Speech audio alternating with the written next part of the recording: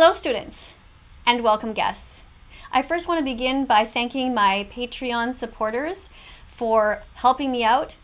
Every time that you guys donate even $3 each per month, it helps a lot to support this channel.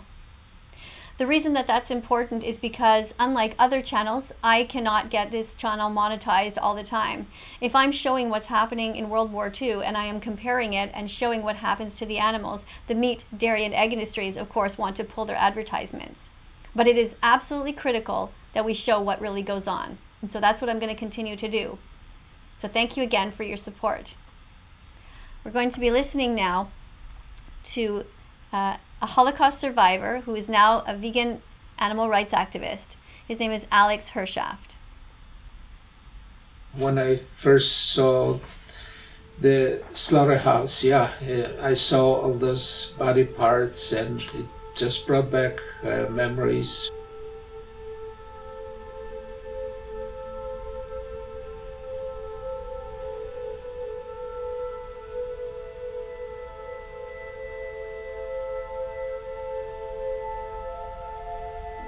Based on your experiences, why did you then choose to become an animal advocate rather than the human rights advocate? I think that the oppression of animals is the gateway drug to oppressing humans. Because when a child is first told that the dog on his sofa is to be loved and cherished, whereas the pig on his plate is to be abused, killed, dismembered, and eaten for food, that's the first time that we instill the notion in a child's mind that it is okay to discriminate between two living beings that basically look and seem alike.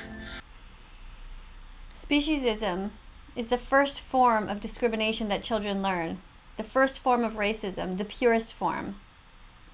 Which is the basis of all forms of oppression, is that you're basically telling one living being that he can live and another that he must die. Living beings who look basically the same. Obviously, as time passes, there are less and less people with direct experience of the Nazi-led Holocaust. Can you describe in its rawest terms what it is like having your human rights removed and being treated like nothing? Yeah, it's kind of hard to describe, but it really, it's probably as close as you get to identifying with what an animal goes through on a factory farm. What's so similar about it? Sure, a lot of similarities between the way the Nazis were killing our people and the way that we kill animals. For one thing, the identification of the victims by tattooing or branding their skin.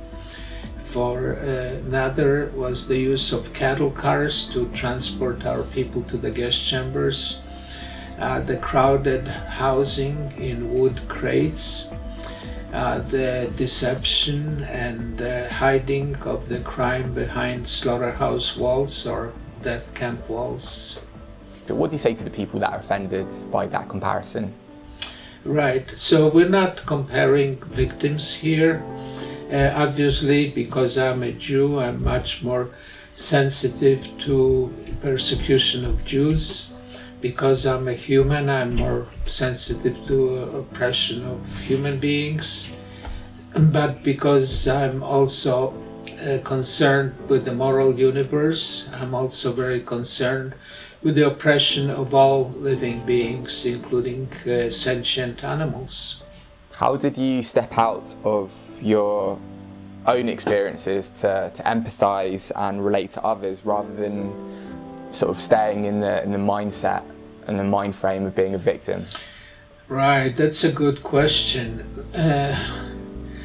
Yeah, I think that being a victim and identifying yourself as a victim is very destructive in a couple of ways. It's destructive in a personal way because it keeps you from developing your human potential, and it's destructive in a social way because it gives you permission to ignore the suffering of others and perhaps even to oppress others.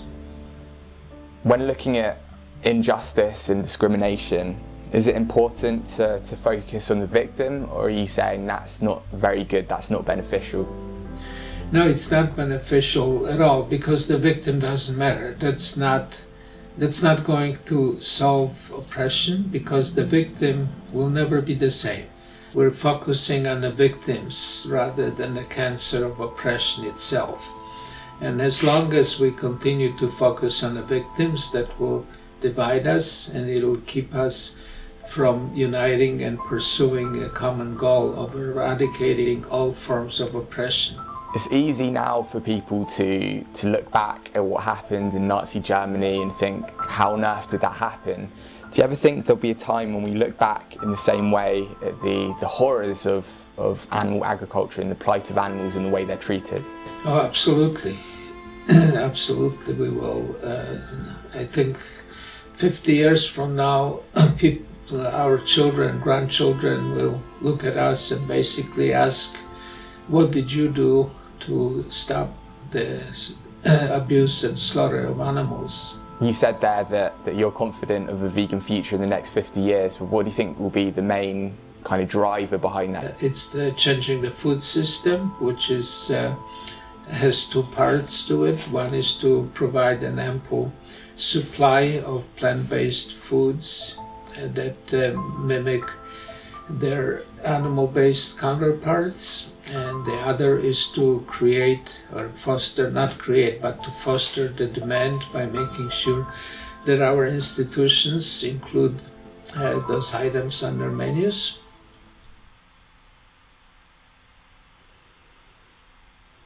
Thank you to Alex Hershaft for speaking out in defense of the victims. Thank you to everybody who's watched today.